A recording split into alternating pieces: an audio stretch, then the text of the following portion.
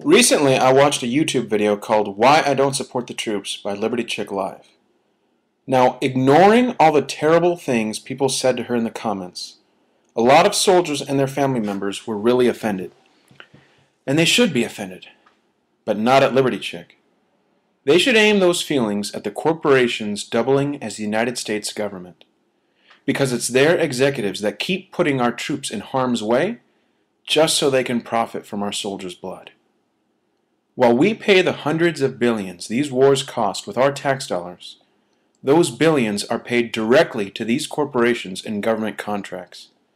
And it's their executives that are the ones deciding to start and prolong our wars, while the corporate-owned media hypnotizes the national conscience with empty justifications and slogans like freedom, serving your country, spreading democracy, and being a hero.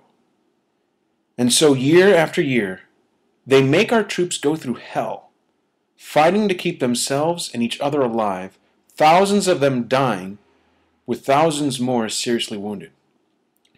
And those who make it back are so often forgotten and inadequately cared for that so far in 2011, veterans have accounted for 1 in every 5 suicides in the United States. And why do those in power keep doing this to our troops? So they can build a villa in France in which to vacation from their mansion. And no American should be more offended by this than our soldiers and their families. Because while we're paying this business's overhead with our tax dollars, they're paying it with their lives. So don't be offended at Liberty Chick for telling you the truth or the moral implications of it. Be mad at the people that lied to you so they could all the better exploit you. But they don't just lie to you, they lie to all of us. On October 27, 2007, while Obama was telling us why we should vote for him, he made the following televised campaign promise. Quote, "I will promise you this, that if we have not gotten our troops out by the time I am president, it is the first thing I will do. I will get our troops home. We will bring an end to this war. You can take that to the bank." End quote. So what was one of the first things he did?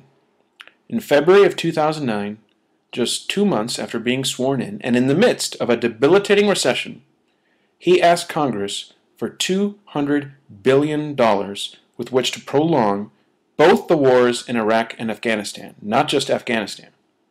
And then 2 months after that, in April, he asked for an additional $83 billion to continue building the war effort. And now he issues another promise to bring home 30,000 troops from Afghanistan by the end of 2012, most of which arriving just in time for his next election. The problem is, even if we believe him this time because we know he wants to be reelected, that still leaves 100,000 troops in Afghanistan, which is twice as many as were there when he took office. So much for his solemnly stated promise. It seems we couldn't take that to the bank because Obama was too busy doing that for us. He took billions of our dollars to the banks in the form of government bailouts. And these are the same banks and corporations puppeteering our government to do what most benefits their executives, not the overwhelming majority of Americans. But it's not like the present administration is lying to us any more than Bush did. Bush had his weapons of mass destruction, his mission accomplished, his preemptive attack, his "they hate us for our freedoms," and plenty of other lies and empty slogans. And it's amazing how powerful slogans can be.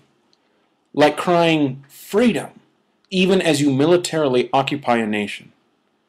I noticed that by far the most common argument made against Liberty Chick was that it was only because of our troops over there that she's even allowed to say these things.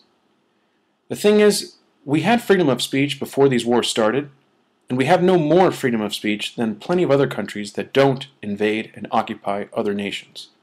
None of our aggressions since World War II have brought us any more freedom of speech than, say, Ireland, Norway, or Germany. I mean, she said she was talking about 2011, not the American revolutionaries or World War veterans. So how is it that so many people keep parroting this assumption? that our freedom of speech is hanging by a thread, and we need to be in Iraq and Afghanistan to preserve it? Well, the answer is that if the people are brainwashed with slogans that sound good and help us to feel justified in our alleged national self-interest, no matter how empty in content those slogans are, the population will take them for granted. Like the one that tells us our soldiers are serving their country, because they're not. Well, what they've been willing to carry out is only hurting our country. It's hurting our standing with the rest of the world, destroying our economy, separating American families, increasing contributions and enlistment to groups like Al-Qaeda, Hamas, and Hezbollah, and most poignantly, what our government has been doing in the Middle East since the 1950s via our military and Israel's is what makes our enemies hate and want to fight us in the first place. Because imagine how we would feel if Iran unsheathed some secret weapon, invaded the United States, overthrew our government, and then justified it, citing all of our perceived human rights abuses, ranging from the civilians we shoot with our military to the civilians we starve with our trade embargoes. Or France, on the grounds that we still have the death penalty, and that we are the only industrialized nation in the Western Hemisphere whose government doesn't provide health care to every citizen. Then imagine that after setting up a puppet government in D.C., this foreign power established permanent military bases on our soil, one of which in San Antonio, right across the street from the Alamo, and plenty of others in other locations that we, for whatever reason, considered sacred. Then imagine their soldiers were constantly patrolling our cities, hunting and killing countless Americans who had organized into violent resistance groups, collaterally killing thousands of non-combatant Americans in the process, including thousands of our children. And imagine that, like the American colonialists, we were subject to having our homes and persons randomly searched without any requirement of probable cause or any other constitutional guarantee of a right to privacy. All so that their corporations could increase their profits, harvest our oil, and convert our natural resources into their foreign currency. And then imagine their government never missed a chance to call those Americans fighting back terrorists. But wouldn't we call those Americans heroes? Especially if nobody was paying them, but they were just fighting for their liberty and dignity? Wouldn't we honor them the same way we do the American revolutionaries, who overcame being the underdog to repel the British forces? And wouldn't we think the soldiers occupying us both cowardly and evil if, while our insurgents had to sleep in caves and under floorboards and had only primitive weapons with which to fight, they slept in impenetrably fortified military bases, fought by remote control via unmanned aircraft, had incomparably superior weapons and funding, all while we knew most of them were only killing our people for a paycheck? We would feel exactly the same as Arabs do when they enlist in Al-Qaeda. So far from reducing what we call terrorism, what these corporations have been doing in the Middle East has been causing it. And so, for so many reasons, our troops are only harming our country by being the willing pawns through which this game is played. But the damage they do to our nation is nothing compared to what they do to the countries they destroy so they can be rebuilt as U.S. colonies. And though the number of civilians our troops have killed in the process is incalculable, it is now many times the number that died on 9/11.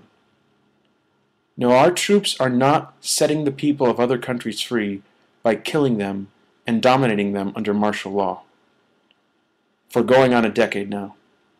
And neither are they serving our country. But they can. They can by collectively refusing to participate any further in these illegal and murderous occupations. This would require a sacrifice on their part, but the real heroes would prove themselves by being willing to make that sacrifice in service to their country and its protection from all enemies, both foreign and domestic. If becoming a killer for hire for a criminal organization is not a morally acceptable way to pay your bills, then neither is becoming a soldier for the U.S. government. And for those who say, I don't know what I'm talking about, since I haven't been over there, I've attached some links to just a few of the videos made by organizations like Veterans Against the War and other heroic former soldiers who have been there and are making that sacrifice. Stopping these wars and supporting our troops specifically by bringing them home is a burden that falls on all of us. But it is true that apart from becoming a medic, people have a moral obligation to avoid service in the U.S. military. And in closing, we're only okay with our tax dollars funding the killing of foreign civilians because they're not our children, or our parents, or our brothers and sisters. But that's the worst of the lies. Because the truth is, they are.